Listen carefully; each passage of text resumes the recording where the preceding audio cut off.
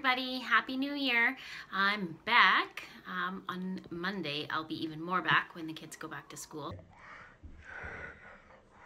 Anyways, I just wanted to throw out a reminder here that spring is right around the corner. It's coming. Look at all the sunshine coming through that window.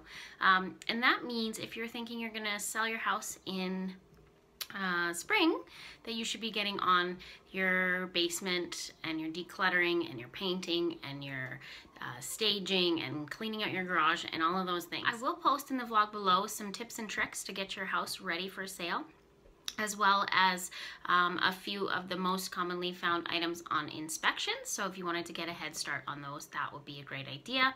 Maybe even a pre-sale inspection so that we're all aware of what's going on. And then always, if you are entirely lost and you have no idea where to start, you can always call me and I'll point you in the right direction. I'm Erin Sneazwell.